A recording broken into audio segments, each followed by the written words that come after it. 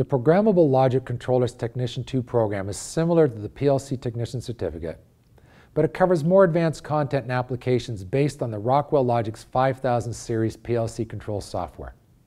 The major difference is that you'll learn tag-based addressing as opposed to the traditional I/O addressing found in other PLC software.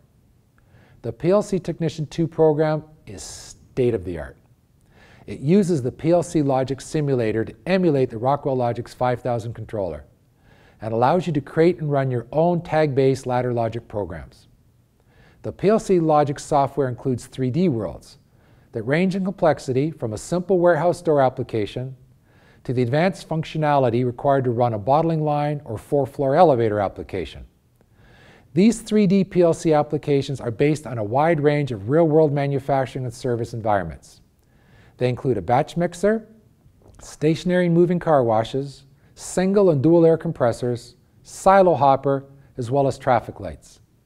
These 3D worlds integrate ladder logic programs allowing you to create, run, and observe the operation of complex control devices and systems in real time, providing a hands-on learning experience.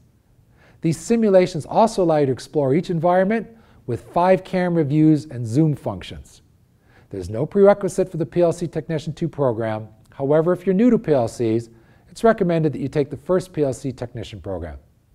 Talk to a program advisor to help you understand which PLC program is right for you.